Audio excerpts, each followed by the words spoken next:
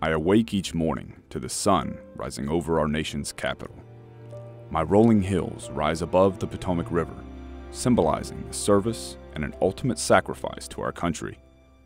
To many, I'm seen as a national treasure, but to more than 400,000 active duty service members, veterans, and their families, I serve as a final resting place.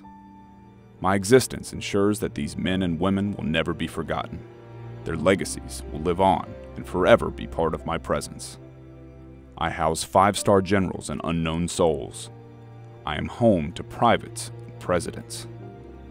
Even when very much alive, Kennedy remarked that he could stay on my grounds forever, and that he does.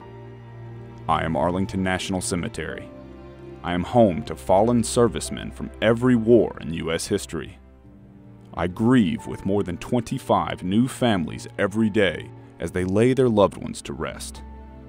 4.5 million people walk my acres each year.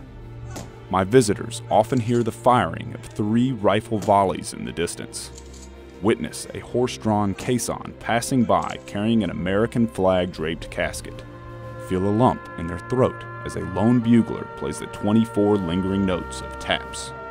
I am witness to the father who lays stones on the graves that flank his son in hopes that even in the beyond, all sides are covered, and to the mother who cries endless tears into my soil.